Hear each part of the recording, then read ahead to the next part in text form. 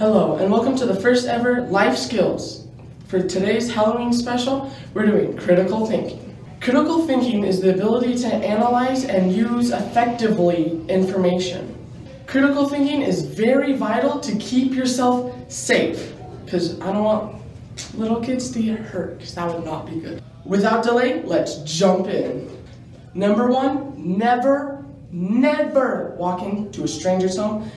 Number two, walk, don't run. Because if you trip over a Halloween decoration like a cord, you could fall and hurt yourself and lose all the candy. That would not be good whatsoever. You gotta keep the candy, dude. Number three, if you know where a dentist lives, don't go there, because they're gonna give you toothbrushes and toothpaste.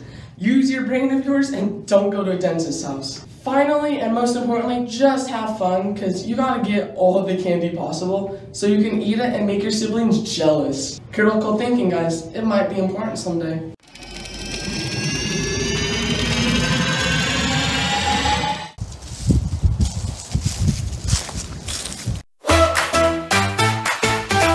Candy!